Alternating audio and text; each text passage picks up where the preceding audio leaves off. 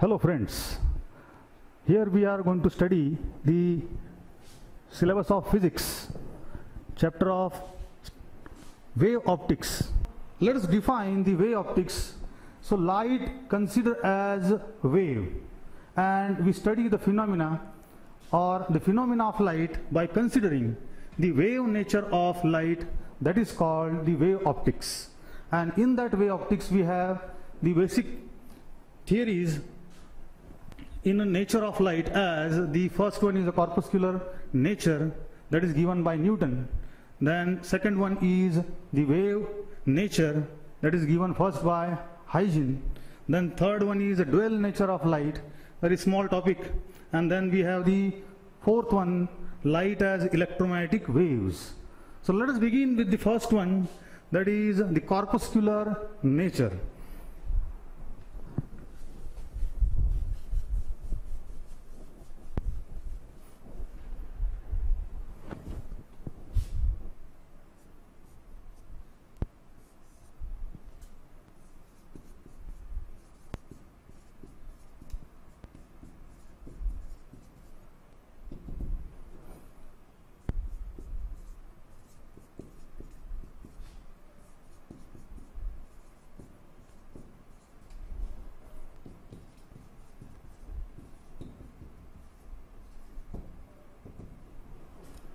So in corpuscular theory, nature, the Newton given or the Newton proposed first time the Newton's corpuscular theory of light.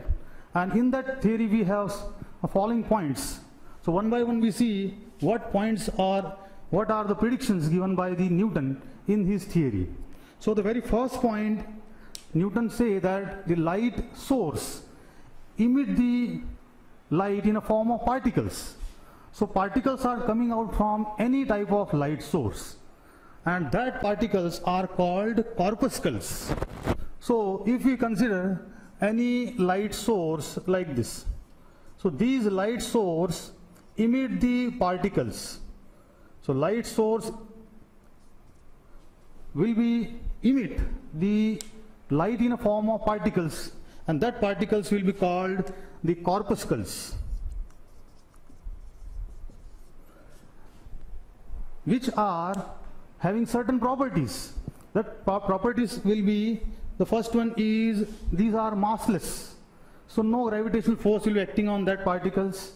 Then these are hard or rigid, and these are very light in weight and travel with very high speed.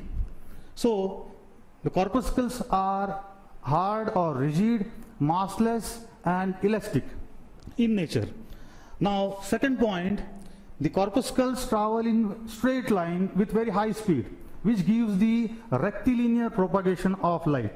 Rectilinear means light travel in straight line, that is given by the Newton according to the corpuscles travel with a very high speed in a homogeneous medium, and that gives a rectilinear propagation. Third point, that corpuscles emitted by any light source has a different speed in different medium. So when corpuscle travel in air medium, it has certain speed. When that corpuscle enter into the water medium or any other medium, transparent medium, then the speed will be goes on changing. And again, there is a more detailed prediction of the speed. The Newton give that the speed of corpuscle is greater in denser medium compared to the rarer medium. For example, the speed of corpuscles is greater in water medium compared to the air medium. So which is not correct in this particular observation, or in real experimental result, this statement is wrong here. So speed will be greater in rarer compared to denser. So these are the points given by Newton's corpuscular theory. Now, which phenomena are explained by Newton's corpuscular theory and which cannot be explained, that will be discussed here. So phenomena of reflection, phenomena of refraction and corresponding laws can be satisfactorily explained by Newton here in his theory. Again, Newton is able to explain the phenomena of rectilinear propagation, means light traveling straight line. That also explained by the Newton here. But some phenomena, for example, interference of light, and second one diffraction of light, third one polarization of light. These three phenomena, for example, interference, diffraction and polarization, cannot be explained by the Newton's corpuscular theory. That phenomena we are going to learn later on in this same chapter here. So some points of this theory will be correct and some will be wrong or has certain drawbacks. So this theory will be accepted several years, but in same era, in same time duration, there was another scientist that will give the second theory called the wave nature or wave theory of light. So let us see the second part of the nature of light as the wave nature.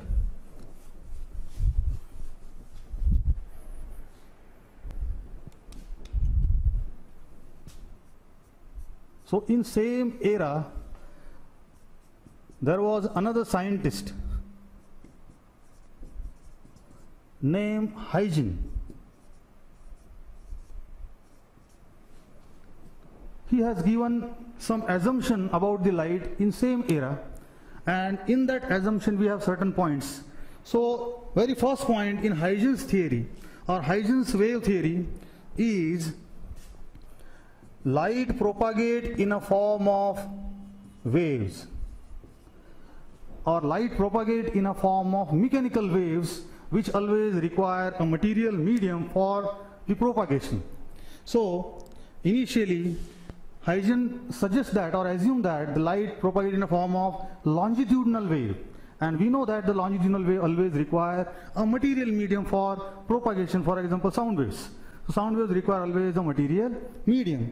So same Huygens suggests that or assume that the light travel in a form of longitudinal wave which require material medium for propagation.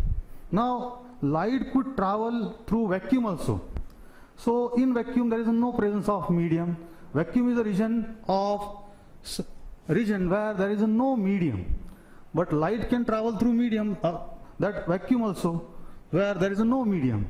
So he suggested in second point that light travels through one homogeneous medium, and that medium is called the ether, which is not similar to the chemistry ether, which is a different ether. So that ether medium is present everywhere, in vacuum also, in any transparent medium. So that medium is present everywhere, which is imaginary medium, that is always present everywhere, and with the help of that medium light propagate through that particular medium or either in that vacuum region also. So scientists try to find out that medium. Nowadays or in the 20th century, no presence of ether medium was proved, that ether is not present here. So that point is one of the drawback of the Huygens theory or wave nature.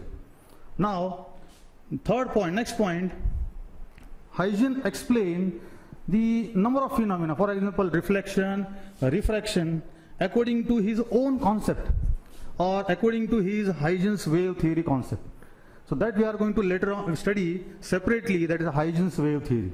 So we have certain phenomena that satisfactorily explained by Huygens, and there are certain phenomena which cannot be explained by the Huygens. For example, the phenomena of reflection, the phenomena of refraction, then phenomena of interference, diffraction are satisfactorily explained by the Huygens wave theory. Then certain phenomena, for example the polarization of light, then photoelectric effect, which cannot be explained by the Huygens wave theory of light, which later on explained by other scientists or other theories like this. So there are certain points which are correct and some are not correct or incorrect given by the Huygens wave theory of light. Now we have the third part. That third part gives us the dual nature of light. So let us discuss the dual nature in short.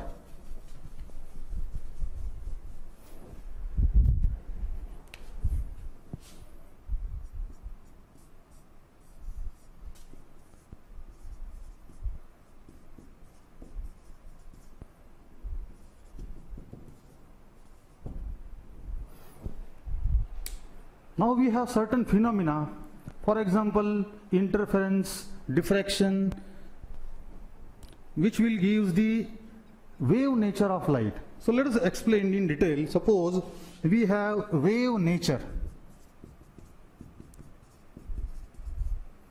and corresponding phenomena, for example,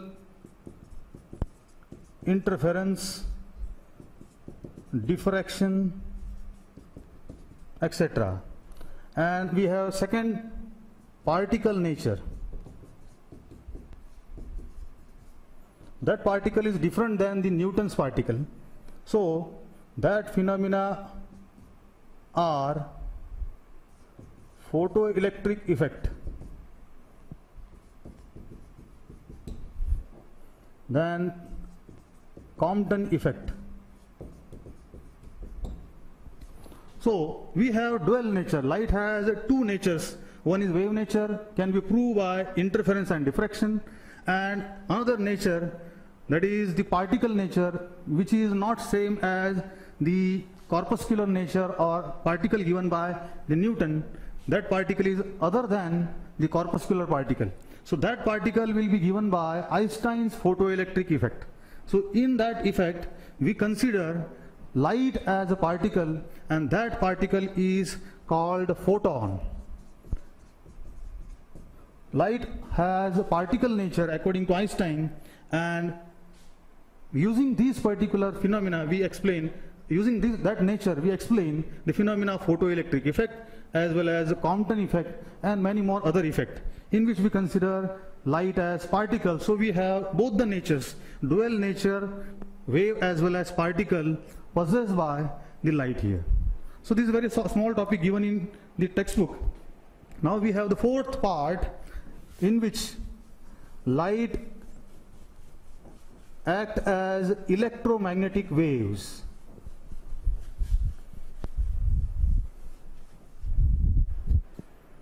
So in fourth part we have few points.